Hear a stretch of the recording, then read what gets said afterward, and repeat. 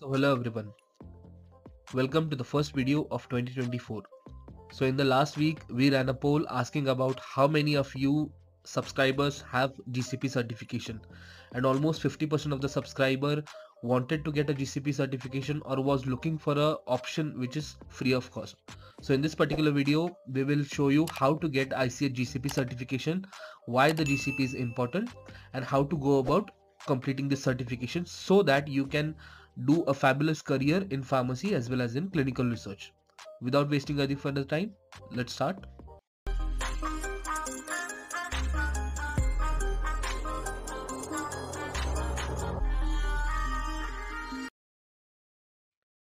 So first and foremost, let us understand what exactly is GCP. So GCP stands for Good Clinical Practice. So it is an international ethical and scientific standard for conducting biomedical and behavioral research involving human participants.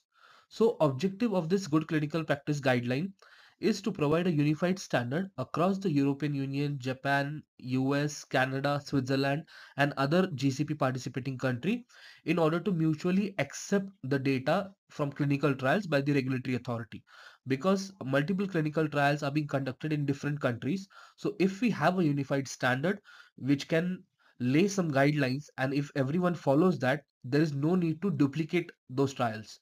So that is why a fundamental guidelines which is mutually accepted by everyone across the world is good clinical practice when it involves biomedical and behavioral research on human participant. So the current system of good clinical practices has evolved in part in response to the revelation of the past episode and various incidences in the history which abused the good clinical practices. For example, the Tuskegee syphilis study or the Nuremberg trials. So the GCP guidelines have been evolving with such incidences, and exposure of this particular incidents has provided momentum for the development of regulation. And this is not only a regulatory part but also ethical guideline on protection of the human research participant. So you understand why these good clinical practices are very important for everyone who is participating in clinical trials or biomedical research involving human participant, so that we can ensure the ethical guidelines as well as the regulations are maintained as per the global standards. So now we have understood GCP. Let's move on. Now, why do we need to get GCP certified, and why is this particular certification important? So GCP is mandatory for all staff who is participating in clinical research to ensure their understanding of the adopted principles in clinical trial. Okay, this GCP is widely accepted and expected in all clinical research involving human participants. GCP is not specific to a protocol, but it is a rather general and applicable to every protocol. Okay, so it doesn't matter which type of drug research you do, GCP is mandatory for all kind of research. Next thing is, anyone who is directly involved in the design, conduct, or oversight of the trial which involves human participant, they need to get GCP certified. And this includes all the site staff, the backup staff, the contractor, the subcontractor, and any member who performs a key function in clinical trial. Everyone should mandatorily complete GCP.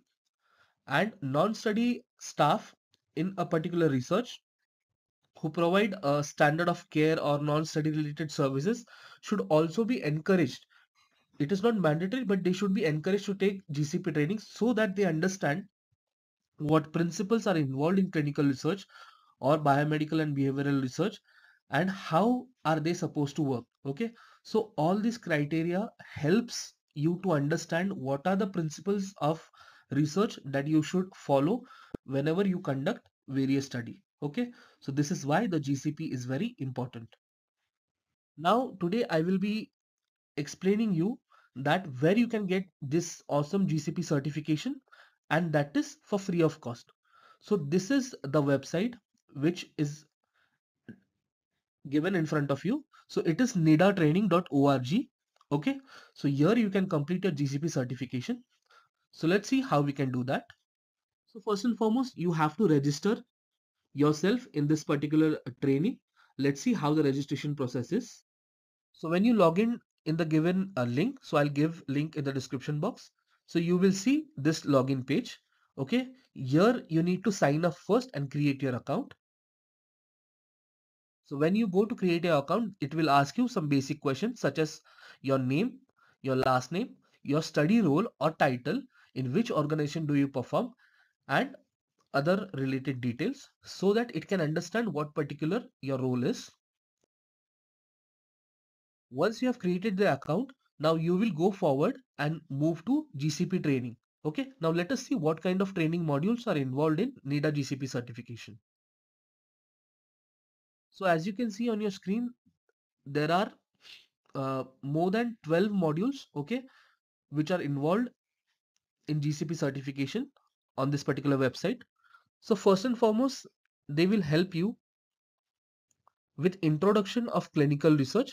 They will help you understand what is good clinical practices, how are they developed, and what is the baseline of it.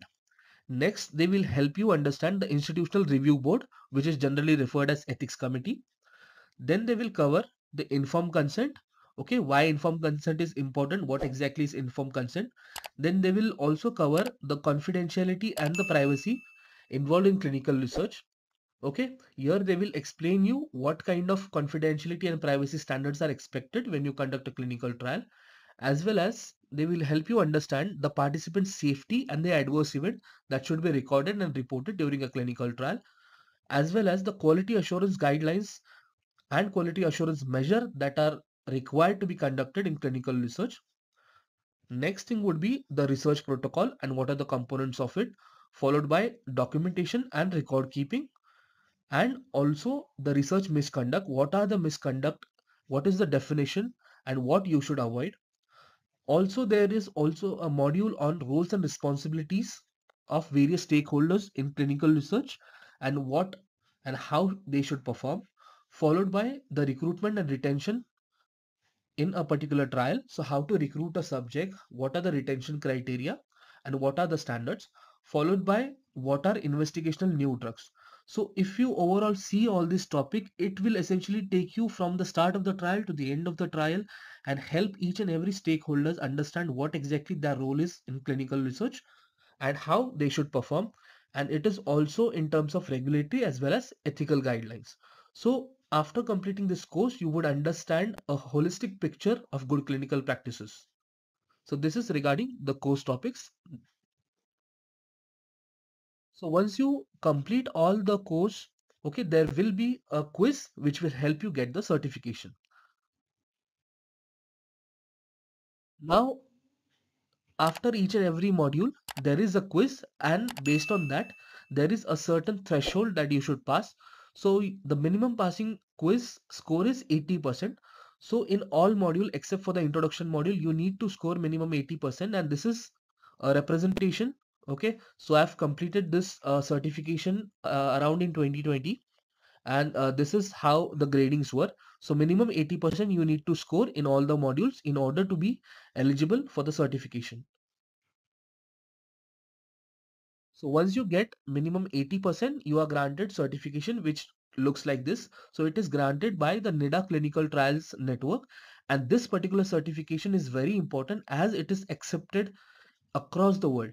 Okay, so if you are doing any pharmaceutical research, any clinical research, and if you are working in healthcare and pharmacy industry, this certification would be very important and would be widely accepted across all the countries, across all the companies.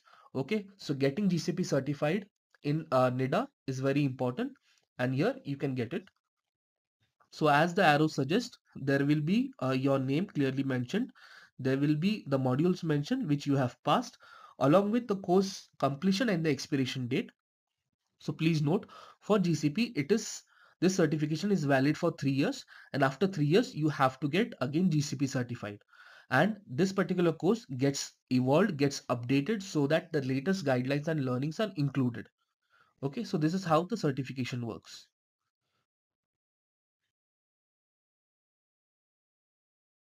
So thank you for watching this video. I hope I was able to help you and guide through the GCP certification, how you can get it for free and how it will help you in understanding clinical research better.